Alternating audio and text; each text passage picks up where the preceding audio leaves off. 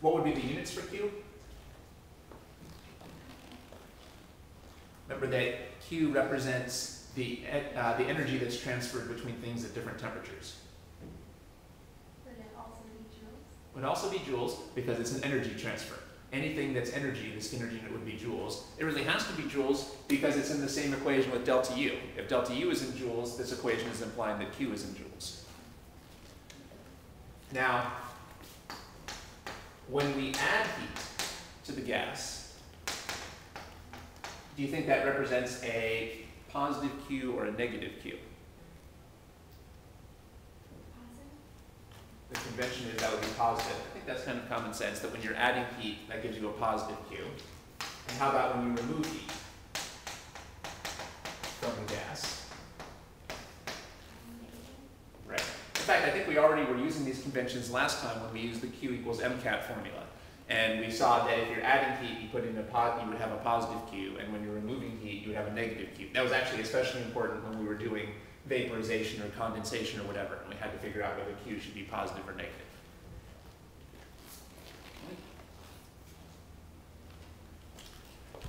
So remember in our example here, the gas was at 30 degrees Celsius and outside was at 60 degrees Celsius. So would Q here be positive or negative for the gas?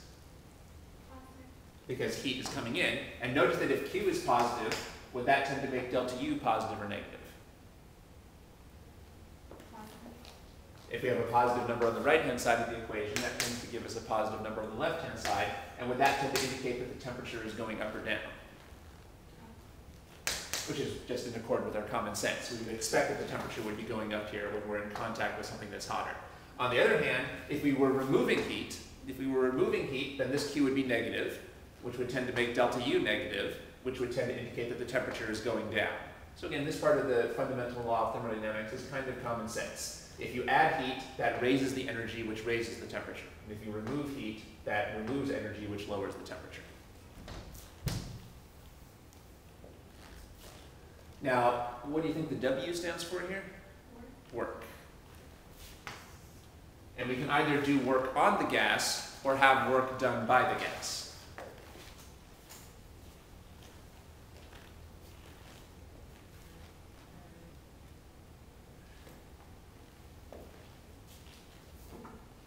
Now, do you remember the basic definition of work in terms of force? If we know the force, how do we find the work? Remember, the work is force times distance. Remember, you only have work done when you're moving something over a distance. Work only occurs when a force is being exerted over a distance. Well, what is the thing that can move here? Well, the thing that can move is the piston. So the only way that work can be done here is if the piston is moving up or down. The only way that work can be done here is if this piston is moving up or down so that we can have a force over a distance.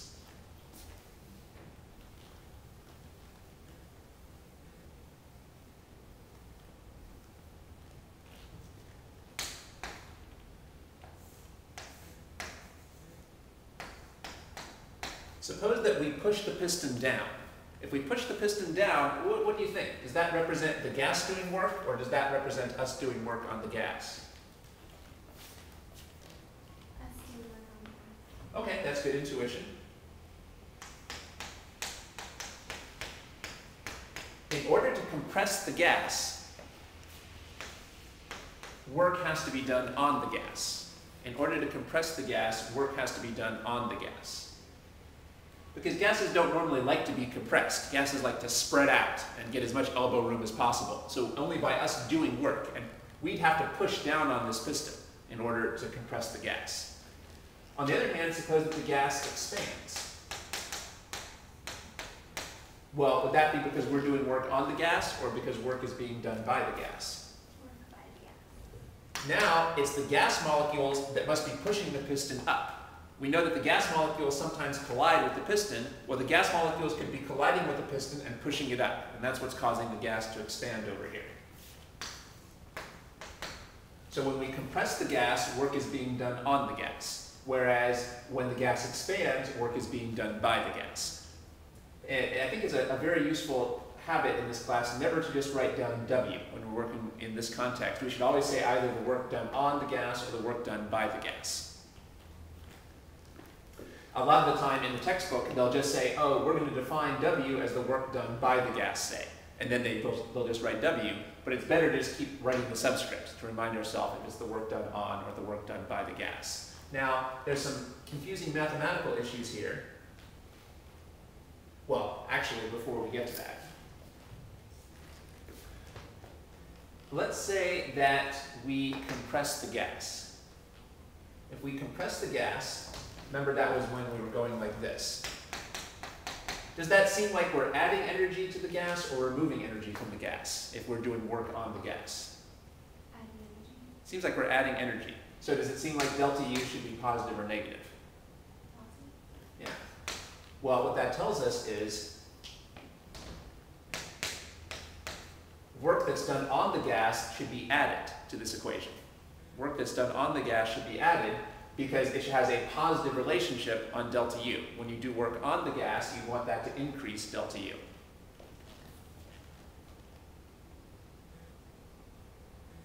On the other hand, suppose that work is being done by the gas. If the gas is doing work, do you think it's going to be gaining energy or using up its energy? Using up its energy. That's right, because it needs the energy to do the work. Just like if I do work, I use up my energy. If the gas does work, it uses up its internal energy. It uses up its internal energy to get the wherewithal to do the work. So in this case, when the gas is expanding, it's using up its internal energy. Well, what does that tell you about delta U? Positive or negative? Negative. Well, that means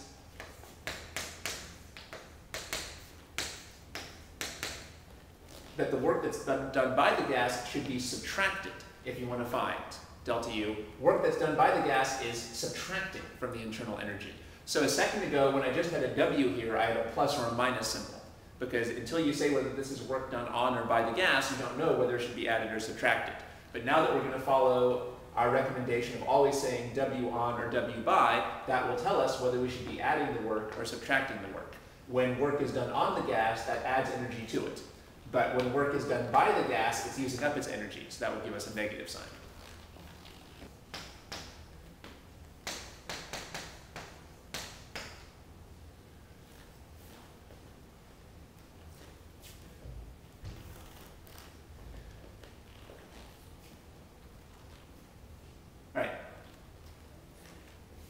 Now we need to deal with a kind of pesky mathematical issue. Suppose that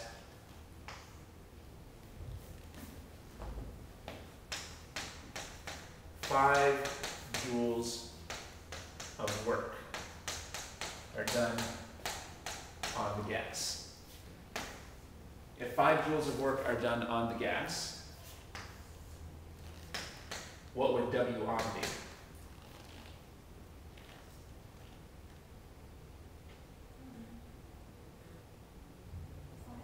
Yeah, maybe that problem was so simple it seemed like a trick question.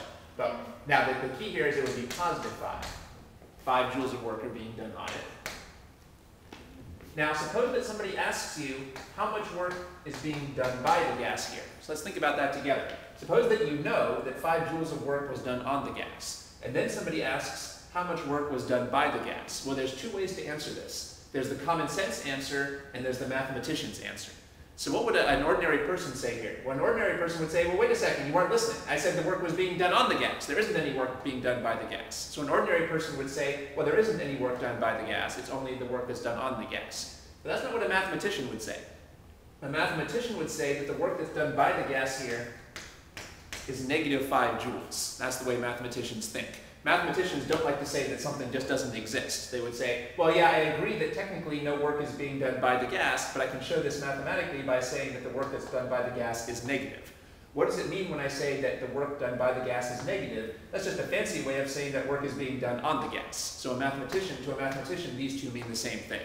And we have to get comfortable with that because that's the convention we're going to be using here. So even when work is done on the gas, you can still write what the work done by the gas is. You just have to use a negative sign. And so as you might have guessed, which approach is going to be better for our physics here? The ordinary approach, common sense approach, or the mathematician's approach? Well, the physicists follow the mathematician's approach. So the physicists here would say, well, yeah, work is being done by the gas, it's just negative work. So they could plug into the equation here. And that would allow them to use either of these equations to figure out delta U. So let's figure out, so let's say that here Q is 0. Let's say that Q is 0. Let's figure out delta U.